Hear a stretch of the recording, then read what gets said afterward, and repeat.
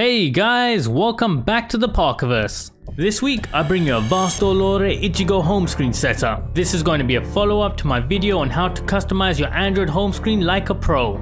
So if you haven't already, make sure you check it out, including last week's theme, Cyberpunk 2077. And following that format, I'm going to show you how you can take a basic home screen setup and turn it into something like this. But before we get started, if you like this video and want to see more just like this, make sure you like and subscribe to help support the channel. And let me know in the comment section below if you have any video requests or suggestions. So let's take this blank stock home screen and turn it into this.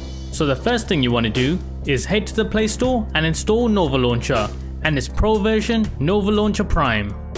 And next, for our widgets, we're going to install KWGT and the Pro Key version. Next, just simply follow the on-screen instructions from Nova Launcher and then just remove any unwanted icons from your screen until you have something that looks like this. Let's complete the home screen cleanup by removing the notification bar. It's as simple as heading into the Nova Launcher settings, look and feel, and then disabling Show Notification Bar. This is going to give you a nice clean canvas to work with. Next, let's head back to the Play Store and grab ourselves the icon pack Desaturate.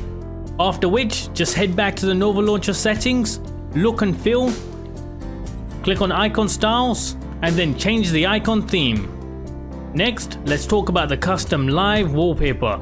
This you're going to be able to grab from my own custom collection app. But bear in mind, this is a beta version and I'm still working out a few kinks.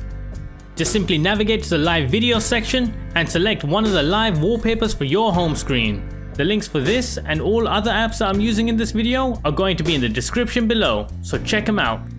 Now that that's out of the way, let's make our icons stand out from the background with a backdrop of their own. Just simply head back into the Nova settings, home screen, dock, and click on dock background. Now simply enable it and head into custom shape. Here, you'll be able to mold the background to the shape that you like. Personally, I've added curves to the top, straight on the bottom, and added padding. Next, you want to change the color to something more suitable. Personally, I've gone for a more material orange. Feel free to use the color code that I'm indicating on screen. And as a final tweak, I've chosen to set transparency to 35%.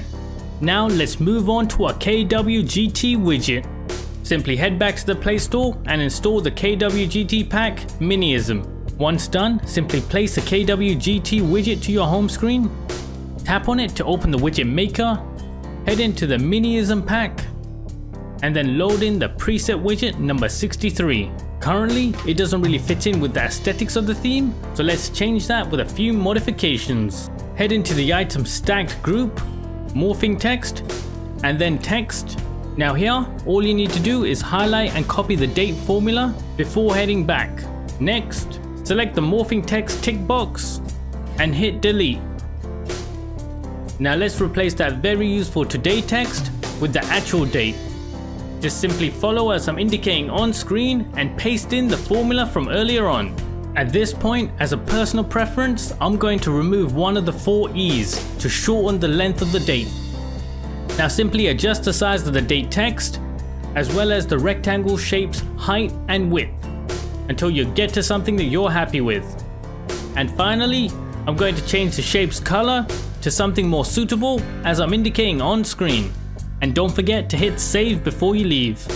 Next, all that's left is to reposition, resize and rescale the widget. Now the final piece of this home screen setup, the camera ring battery indicator. This is provided by one of my favorite apps, Energy Ring. Just simply enable the app using the toggle in the top right corner and make sure you enable the Energy Ring service within your accessibility settings as I'm indicating here. Now that you have the setup out of the way, feel free to play around with the app's settings until you find something that you like. But if you want more customization, there's also a pro version you can unlock. Also bear in mind, the developer has made multiple versions of the app for different phone models, so make sure you grab the right one for you from the Play Store. If you like this video and want to see more just like this, make sure you like and subscribe to help support the channel. And if you have any theme suggestions or requests, feel free to leave them in the comment section below.